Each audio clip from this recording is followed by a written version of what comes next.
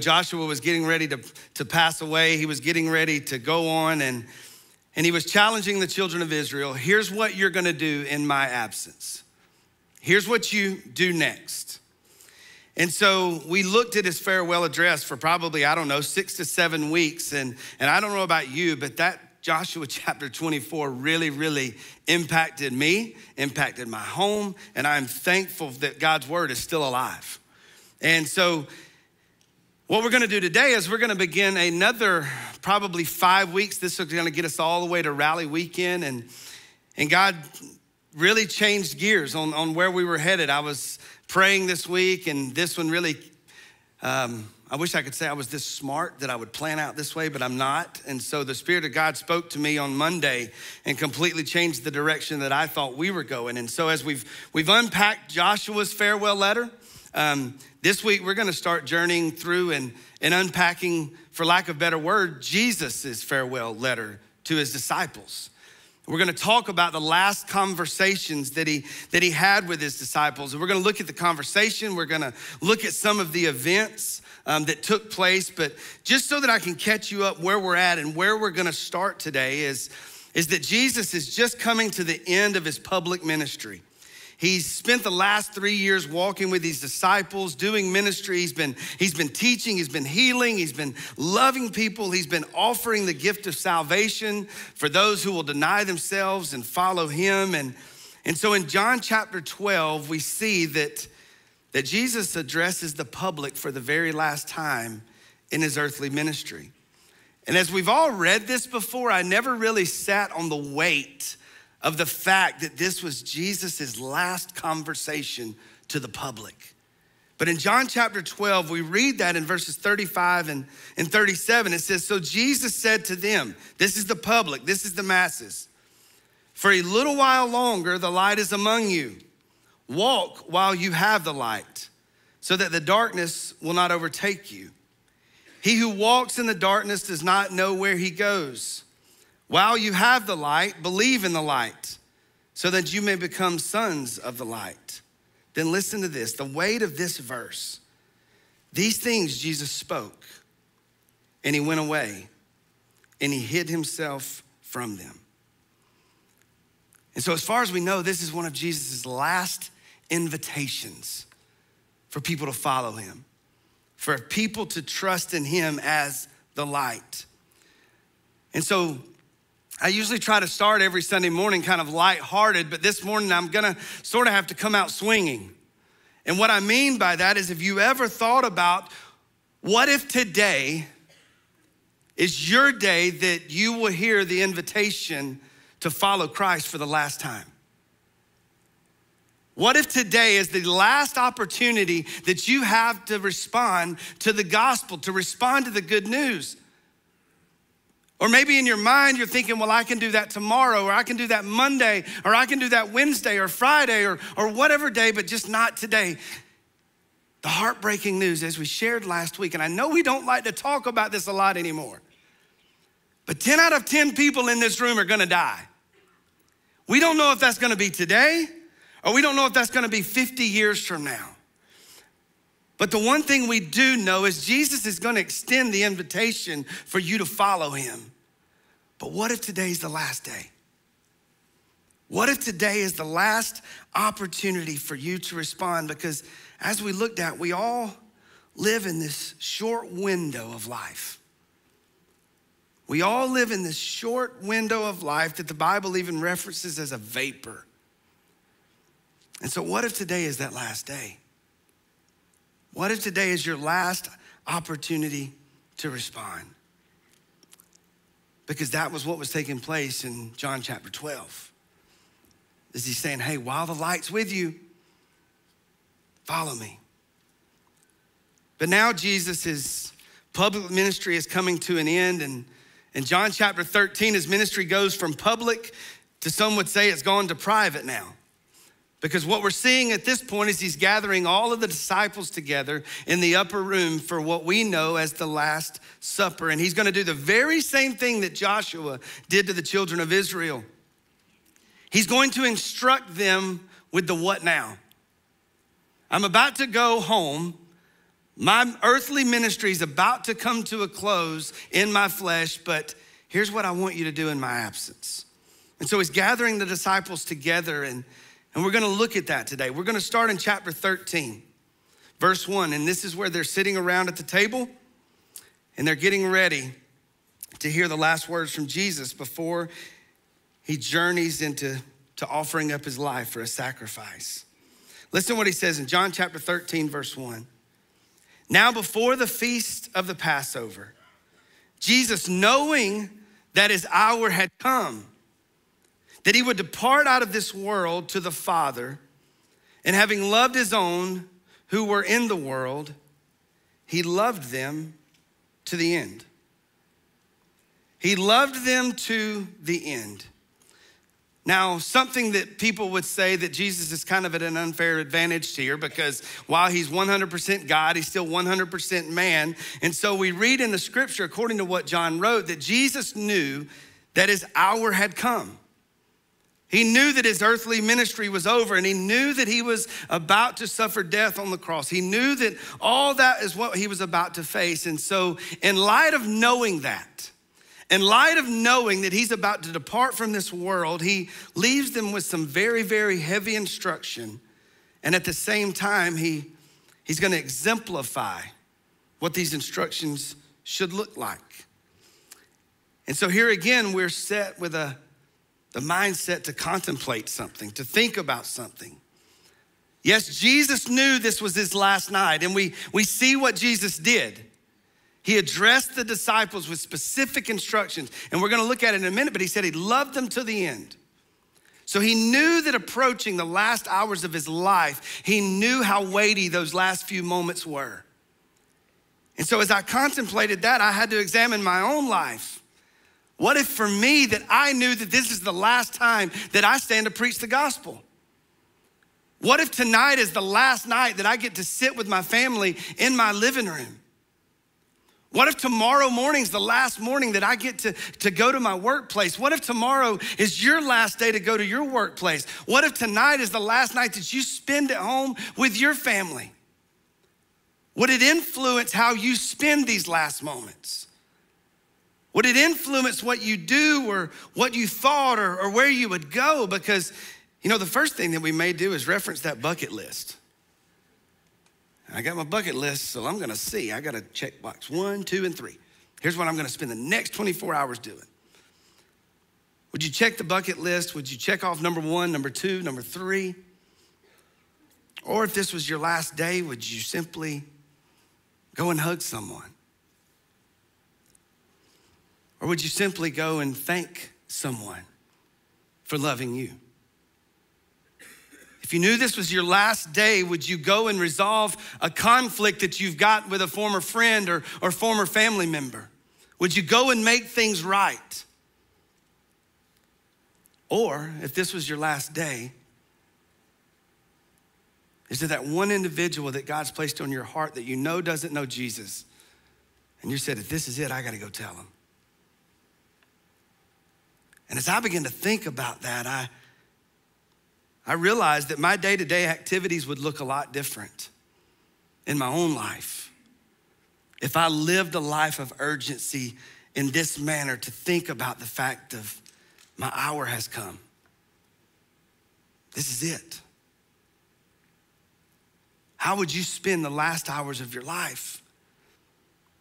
And I would venture to say this: I believe that this so confused, disgusting world that we live in would look a lot different if the believer would live with that mindset and that urgency. I believe everything that we face would look a lot different if the church would live with this type urgency that Jesus is exemplifying right here.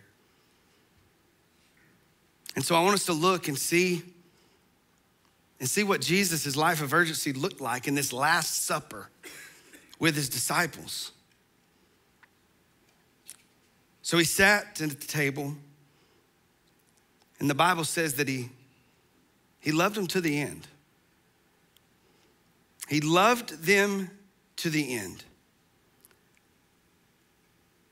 You know, as sad as it is, that word love is something that we've just watered down. Do we really even know what love means anymore?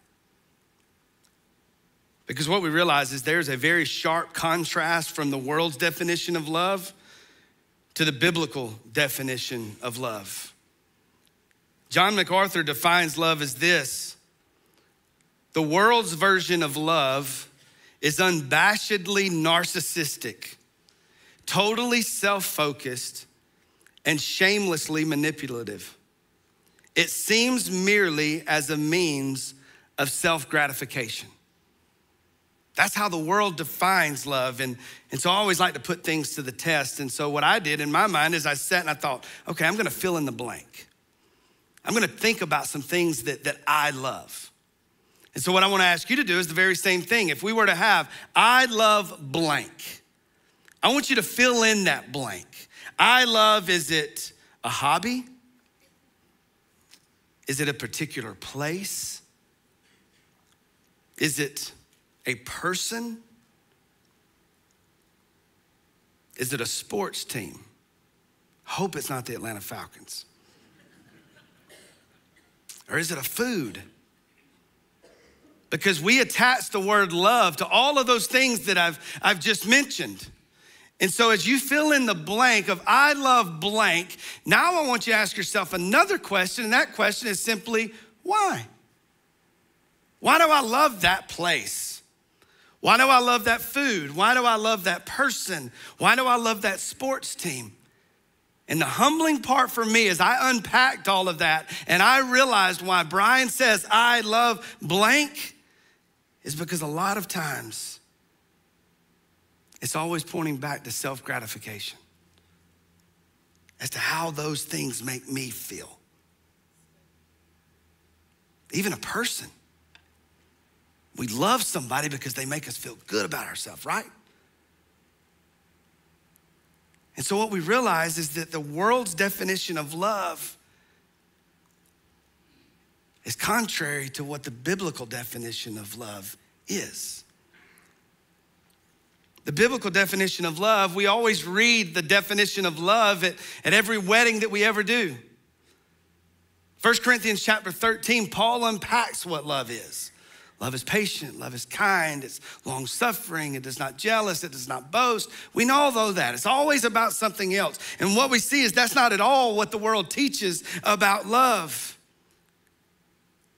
But when we really get down to the bottom line, true love is when our interest or concern is focused in the opposite direction of us. That's what true love looks like. That's how true love is exercised. That it's when we turn our back on our own interest and we begin to show total interest in others. We turn it in the opposite direction of us. One scholar wrote this: the essence of love is self-sacrifice. Instead of tearing down, you build up. Instead of pursuing your own interest, it pursues the interest of others. Instead of having needs met, it seeks to meet the needs of others. That's what love biblically looks like. And that's exactly what Jesus is telling them in chapter 13, verse 15. He says, I've shown you this. I've talked to you about this. I've left this example. He says in verse 15, for I gave you an example that you should also do as I did to you.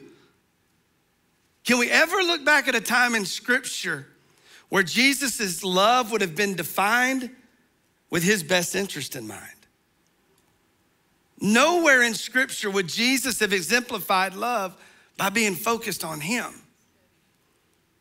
He always expressed love by focusing on a lost world. And so I want us to look at an activity, if you would, or an act of love that Jesus exemplifies in verses 2-5. Read with me in verses 2-5. It says, during supper, the devil, having already put into the heart of Judas Iscariot, the son of Simon, to betray him. Verse 3, Jesus, knowing that the Father had given all things into his hands, and he had come forth from God, and he was about to go back to God, he got up from supper, and he laid aside his garments, and taking a towel, he girded himself. Then he poured water into a basin, and he began to wash the disciples' feet and to wipe them the towel with which he was girded. Now, we have to get a visual of what this room actually looked like, because we've all seen the pictures of the Last Supper, right? You've all seen the pictures and the paintings of where there's this straight table and all the disciples with Jesus right in the middle. They're all just sitting there at a very high top table. They've all got smiles on their faces, and it looks like they have the world's longest selfie stick, and they took that picture of themselves, and there they all are. That's not at all what scholars believe this room looked like. The table of the Last Supper would have been a somewhat U-shaped table, very, very low to the ground. And in each spot where the disciples and Jesus would sit, there would be a pillow, or there would be a cloth. I always think about a dog's bed. Y'all know what? And I don't have any idea if that's what it looked like, but in my mind, that's what it would look like. But what the disciples would do with Jesus is, you've heard in the scripture, they talk about they were reclining at the table. It is literally that. They were reclining at the table. And so there's only one way to explain this, is I'm gonna get on the floor and show you. If this was the table, they would literally be laying on their side with their left elbow on the floor, eating with their right hand. And so therefore, if I'm Jesus, I'm not at all. So let's just say I'm Peter. That sounds even better. Another disciple would have been right here. So now you're about to see the importance of clean feet, right? Because can you imagine? I would hate to know I was sitting beside my son eating this way. It would be horrible.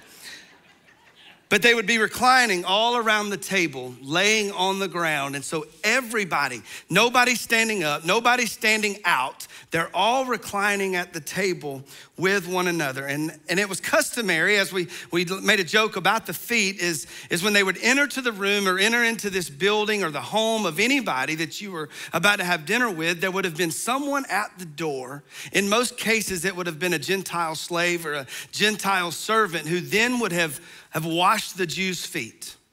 They would have washed their feet. They would have cleaned them with the water, with the towel, with the rag, and then they would have proceeded on to have a seat and recline at the table for dinner.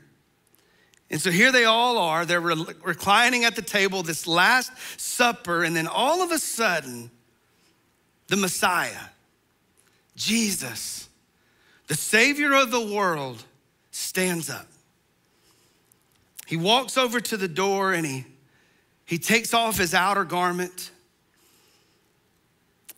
And then according to the scripture, he picks up the towel.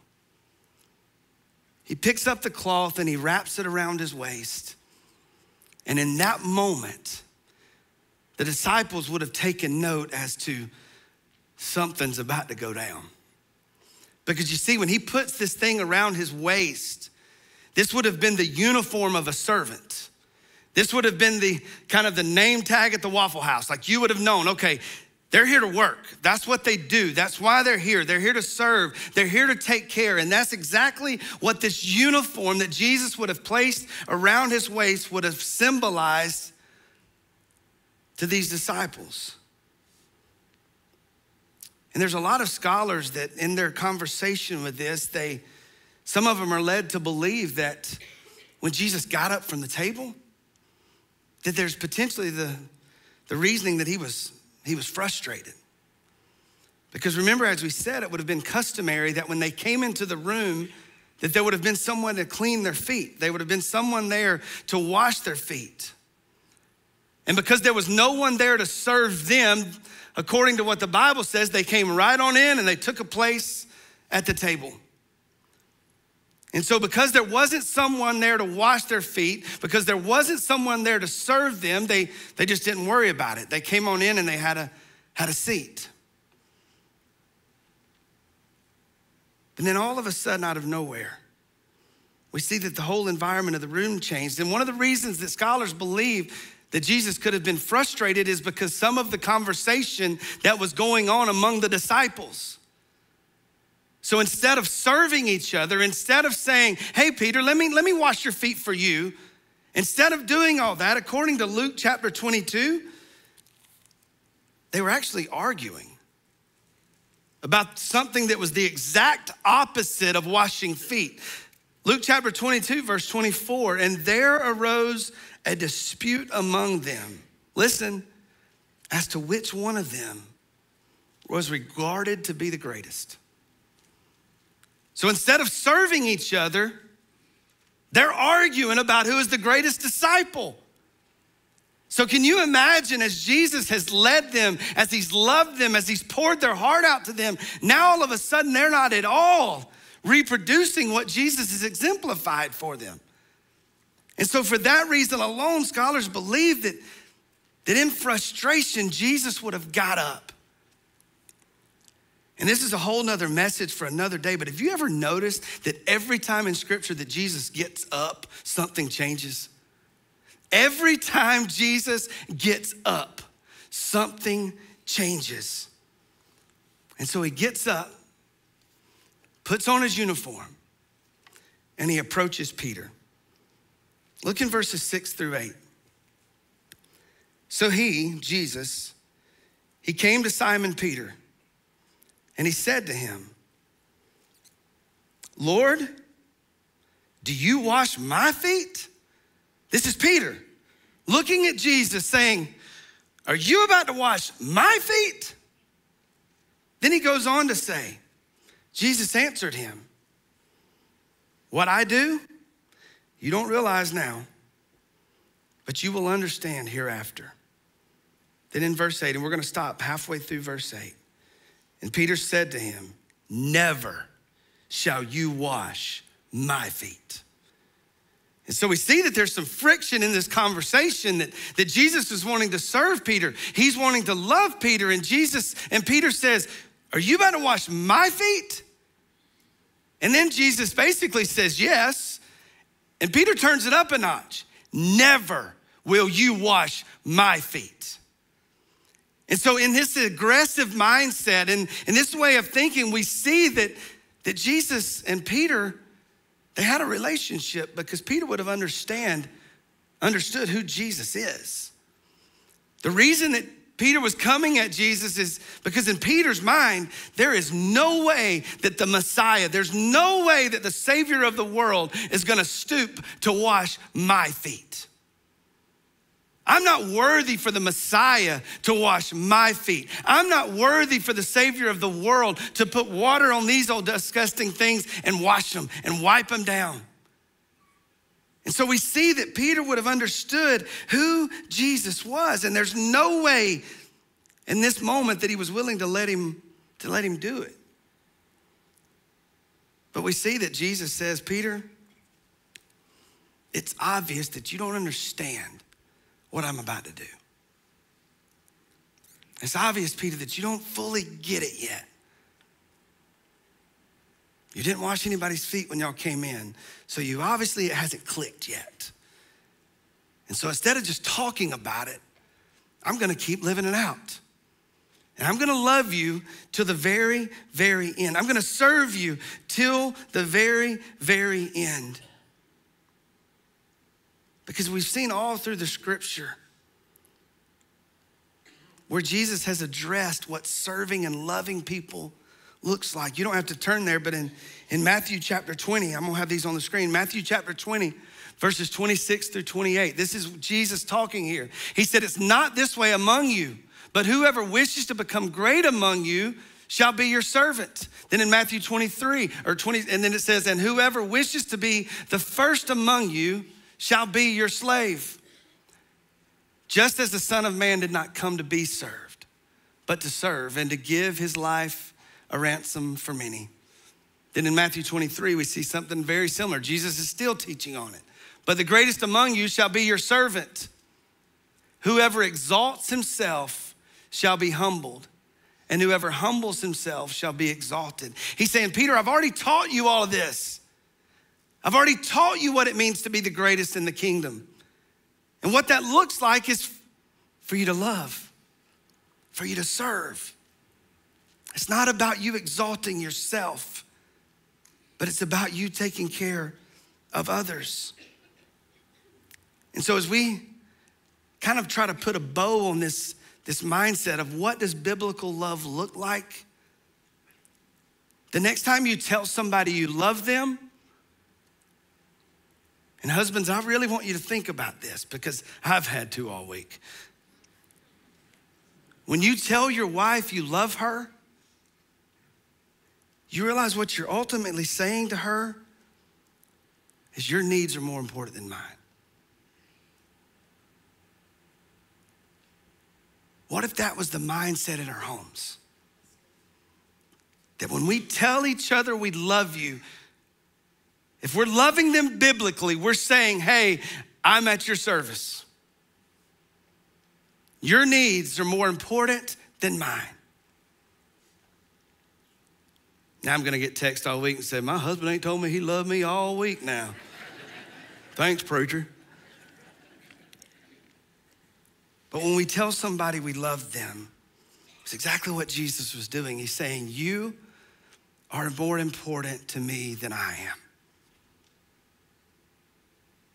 Your needs are more important than mine. And he's exemplified this in washing their feet. I'm gonna humble myself. I'm gonna stoop to the level that only a Gentile slave should do, but I'm gonna take on the form of a servant. And I'm gonna do the lowest of lows, and I'm gonna wash those nasty things because you're more important than I am. And that's what true love looks like. And so we've seen that Jesus has lived out this example, or what we would probably say this practical side of love. That loving is simply serving. But now he shifts gears in his conversation with Peter, and he goes from the practical side of living out love to showing him what the spiritual side of love looks like. And ultimately, the main reason that Jesus was sent. And this has been my prayer. I pray that somebody here today, I'm just gonna throw this out there. My prayer has been all week that somebody is saved today as a result of what we're about to read and what we're about to understand. Or maybe you've been saved and you're wrestling with, well, I can't truly be saved if I'm still doing this or I'm still doing that. I'm praying that the Spirit of God is gonna settle your heart today, and that you can leave here with confidence in the finished work of what Christ has done. And that's the spiritual lesson that Jesus is gonna unpack with Peter. Look in verse 8, finish verse 8. He goes, we'll go back to the start of verse 8. He says, Peter said to him, never shall you wash my feet. Listen to Jesus' answer. If I do not wash you, you have no part with me. If I do not wash you, you have no part with me. You notice that Jesus uses the phrase there, wash you. He doesn't mention feet. He doesn't mention getting between the toes. He doesn't mention a pedicure. But Jesus says, I've got to wash you. And so spiritually, what Jesus is speaking to into the life of Peter, he's saying, Peter, if you don't allow me to cleanse you of your sin, then you will have no part with me. If you don't place your faith in me to forgive you of your sins, then you'll have no place with me. You'll have no relationship with me. So spiritually speaking here, when he's talking about a washing, he's talking about a full cleansing.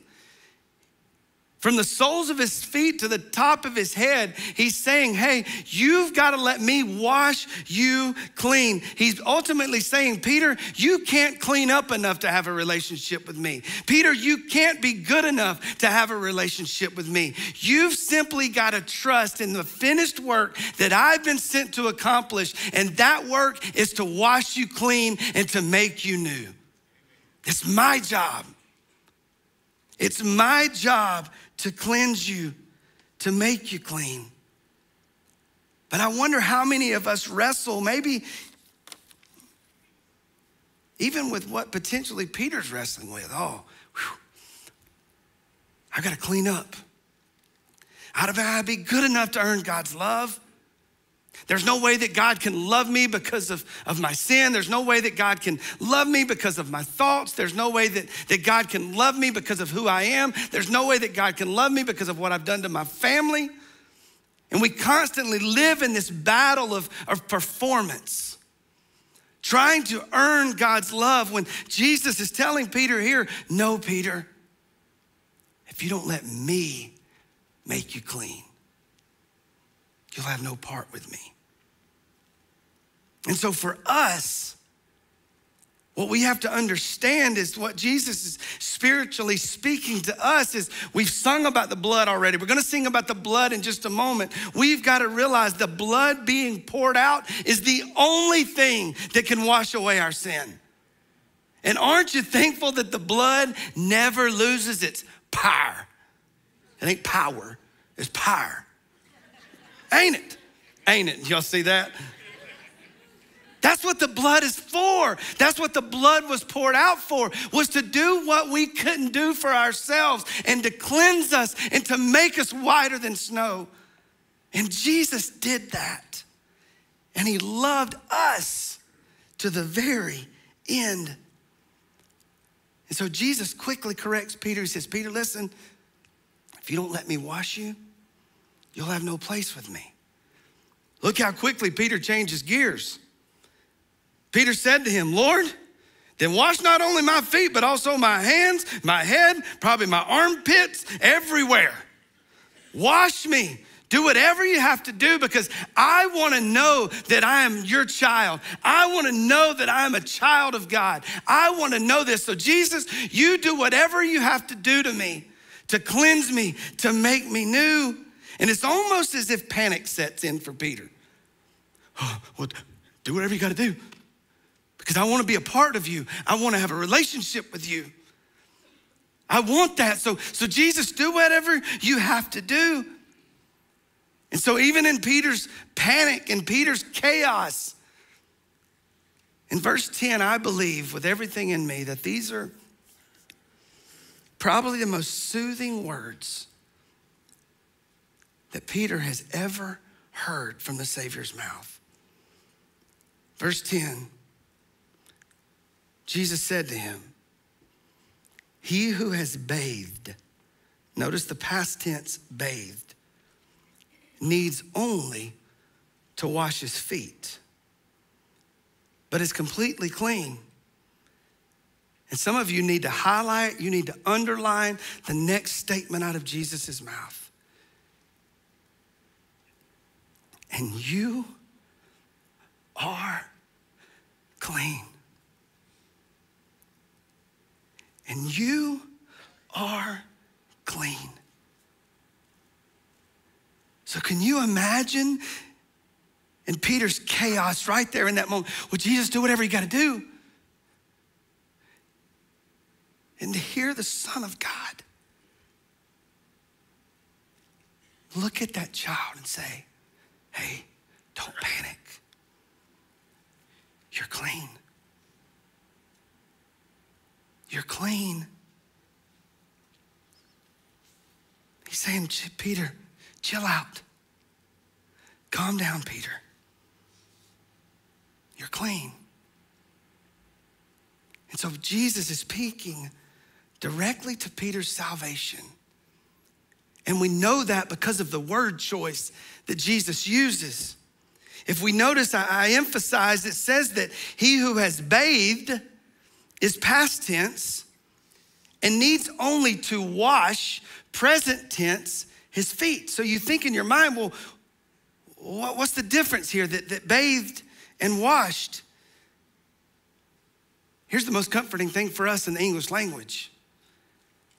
The comparison in the original language between bathe and wash is the same contrast that we too would visualize when it comes to our English language. And what I mean by that is I think about our children. I think about kids when they come in from outside.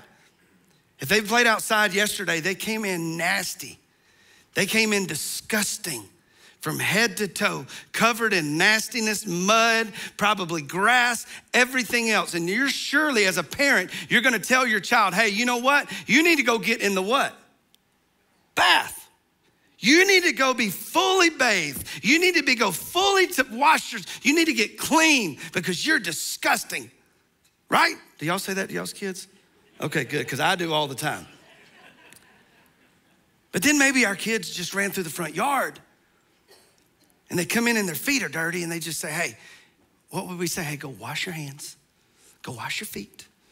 Go wash up. And we see that there's a very, very big difference in a bath and washing. And so what Jesus wants Peter to understand, there's a very good reason that he says, Peter, those of you who have been bathed, it means that, Peter, quit worrying about it. You've already been cleansed by my blood. You've already been cleansed by my work. So therefore, you've been bathed. You've been washed clean. You've been made new because you have followed me. So don't worry about the cleansing. Don't worry about being bathed. I've already took care of that. I've already taken care. That's past tense. Because I believe with everything in me that salvation of Jesus Christ is a no-so salvation. And there's some people here today that because of your sin, it's almost fogged up the fact that you've been bathed, that you've been cleansed, that Jesus has told you at some time in your life, you are clean. You are clean. And so because of your sin, you've gone back and forth and you've doubted your salvation. But I love the fact that Jesus addresses that. He says those who have been bathed need only to wash his feet. What Jesus is spiritually speaking of is something that we as a child of God, as followers of Christ, are gonna have to participate in every day, and that's simply daily repentance. It doesn't mean that you're getting saved again. It just simply means that I'm bringing my sin to the feet of Jesus and saying, because I am cleansed, because the Holy Spirit of God lives in me, you have shown me my sin, and God, I repent again today. I repent again today.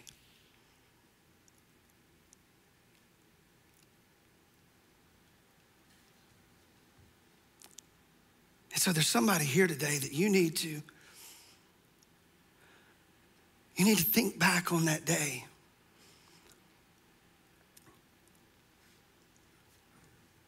That you heard the Spirit of God whisper to you, you are clean.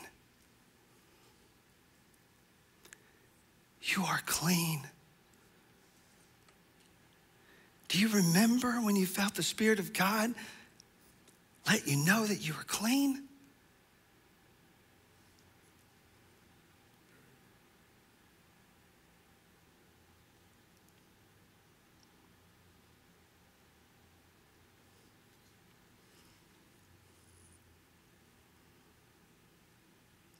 I'm allowing you to sit on that for just a minute.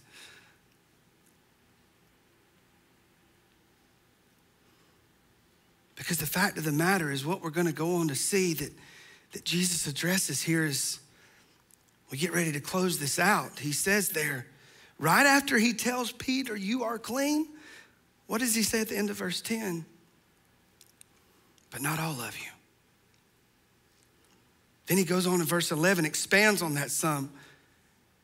For he knew the one who was betraying him. And for this reason, he said, not all of you are clean.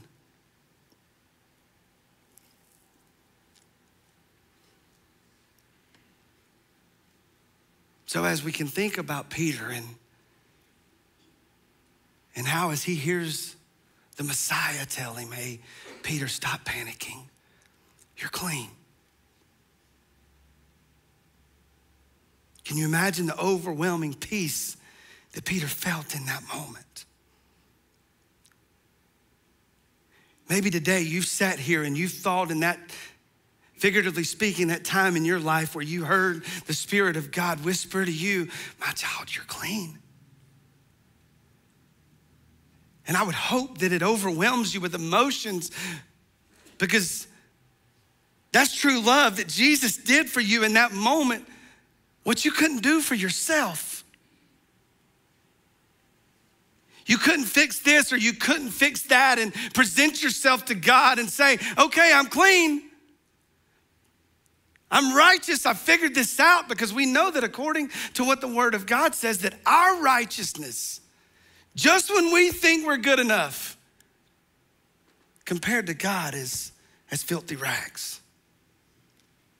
But Jesus says, don't worry about that. If you will repent of your sins, you'll place your faith in me, you'll be made clean. You'll be made clean.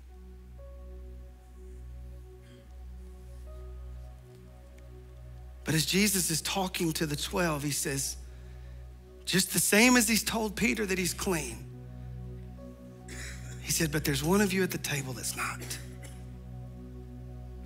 There's one of you at the table that's not. You know, the same holds true to this room. Even as we shared the last couple of weeks, at the end of the day, you've either been made clean by the blood of the Lamb or you have not. Your sins have either been washed under the cleansing flood of the Lamb or they have not. Have you placed your faith in what Jesus was sent to do? And if you have,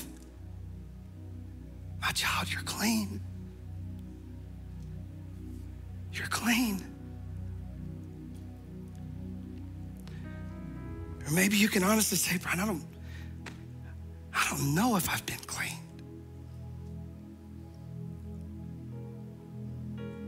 So you're telling me that all I have to do is repent of my sins and turn from my ways and just say, God, I'm trusting in your plan. God, I'm asking you to do for me what I can't do for myself. So Pastor, you're telling me that all I have to do is confess with my mouth and believe in my heart. You ready for the answer? Yes. And in that moment, you are clean.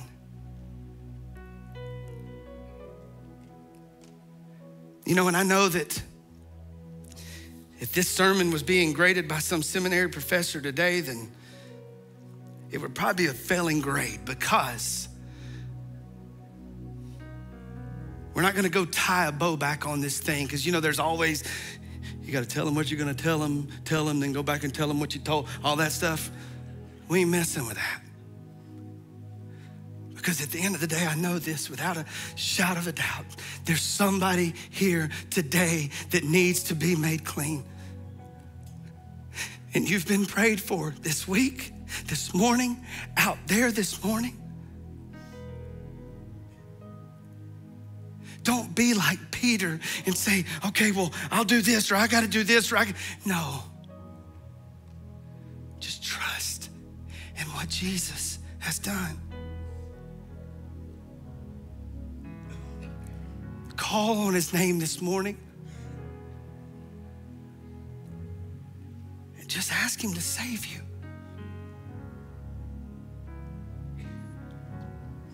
And we're gonna give you an opportunity to do that in just a minute. Or maybe you're a child of God today and you go back and you can remember, I can remember the peace when I heard the Son of God tell me that I was clean. But over time, I've drifted. Over time, I've fallen back into some of the very sins that I thought I'd whipped. You are clean. But just simply step back into fellowship. The reason that Christ wants this daily repentance, this washing, if you would, is to keep that relationship as pure as it possibly can be. And so maybe today, as a child of God, You know you've been made clean by the blood of the Lamb. But maybe you have fallen back into the trap of temptation and sin. Please know today that it doesn't change the fact that you've been made clean and bathed by the Son of God. Your sins have washed you whiter than snow. And so maybe as a child of God, you just need to fall back on your face this morning. And you need to say, God, I know you've made me clean, but I've had sin creep up. And God, today I just need to come and I need you to just wash my feet. I need just to repent daily